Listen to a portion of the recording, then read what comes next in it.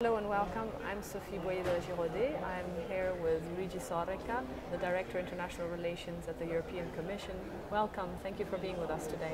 Thank you, Sophie, and thank you for having me for the second time here. How are the priorities of the European Commission defining a roadmap for sustainable development, global mobility? What are your priorities today?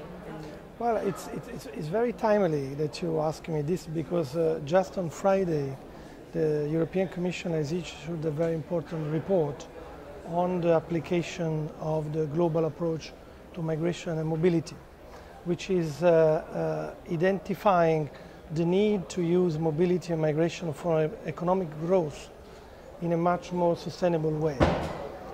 The EU needs to, within its objective of Europe 2020, identify migration not as a challenge but as an opportunity.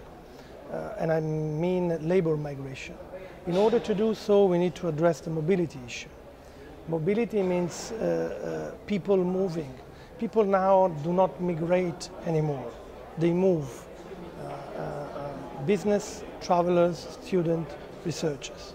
So we need to have a global approach to mobility that allows us to have those people that we need and those people that want to come to Europe to express their ability and help competitiveness for the EU. In this context, we have our own GAM, you know very well, because we have presented this already 2 years ago, the moment it was launched, which is the global approach to migration and mobility, which marries the elements of mobility and security in the sense that security enables mobility. And that's where a conference like this, when the role of private sector is so relevant, can help us to develop the policy that we are devising. Yes, the Global Migration Summit has all these topics at its heart, and we were honored that you were among the people participating in the ribbon cutting ceremony when it was launched.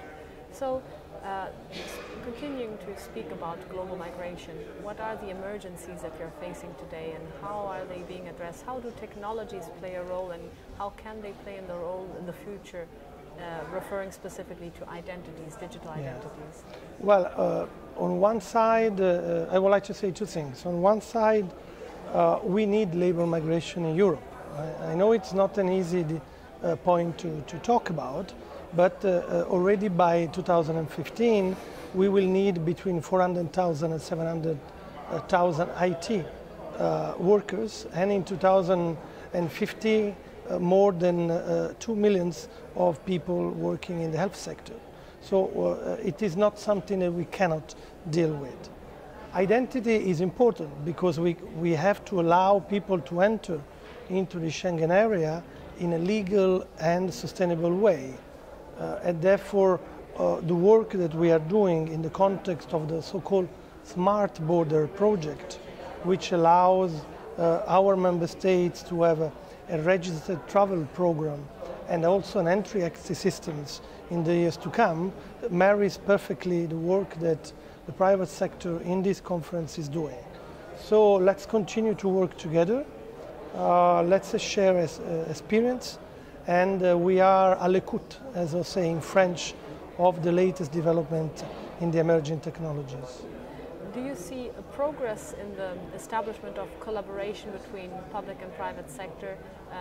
We saw this new era come of age where public sector and private sector partnerships are becoming necessary more than an option. We in the public sector, we make policy.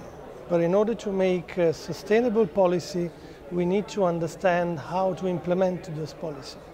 And the private sector, apart from helping us in implementing them, it should also help us in devising them. Because the policy, once made, needs to be sustainable.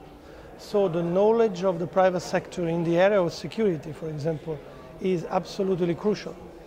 It's one of our ideas is to create an EU internal security consultative forum for the years to come, where we would like to have, apart from the national authorities, also the private sector, civil society, representative of European Parliament, to make the internal security a shared concern of all stakeholders.